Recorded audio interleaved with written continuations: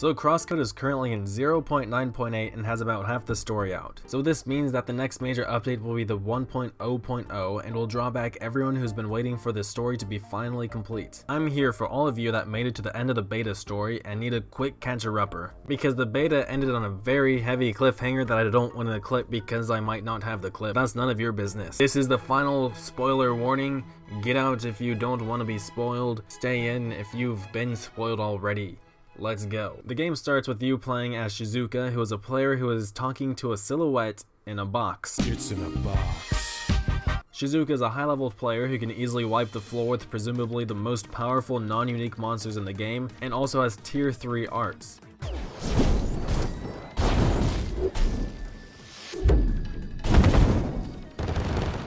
She finally gets to the man she's after, named Satoshi, just in time for him to tell her 2 important things that we all need to remember when we're going into 1.0.0. I told you about the agreement, I finished this, and they let you go. He was writing some sort of code or something in exchange of Shizuka's freedom, and writing this code somehow killed him.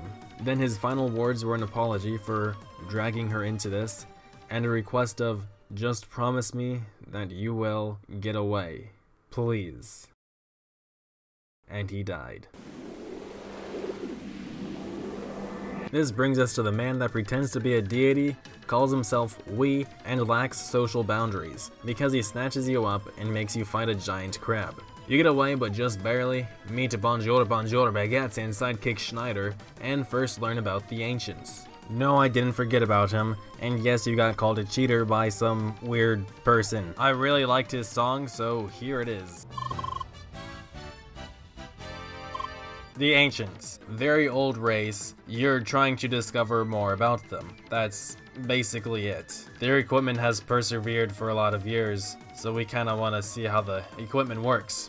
Alright. You then went on to beat the Bergen dungeon, in which you got rewarded with a lesson about shapes. I'm not kidding. Each of these pillars talked about a shape, except for one that talked about a fire that wanted to be a shape. That's the very dumbed down version. I don't think this is very important. You then move on to the race of shads, and they tell you that the ancients were their distant relatives and that they want to learn more about them too, so of course they're gonna team up with the Seekers, whose entire goal is to find out more about their ancestors. And then she sends you to a tree to fight a bunch of maggots. Again, not kidding, if you don't remember, that actually happened. You did that.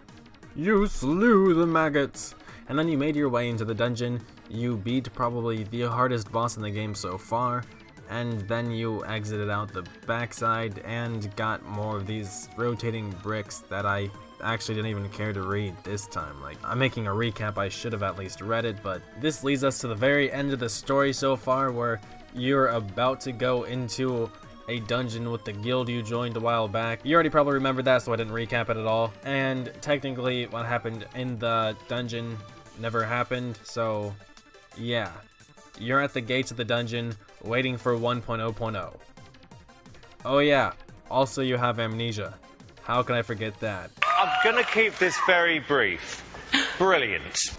So there you have it. Now you're completely back up to date with Crosscode, and now you can play 1.0.0 if you're watching this post-release of 1.0.0. If not, then patience. Thank you for watching. Like and subscribe, and I will see you in the next one.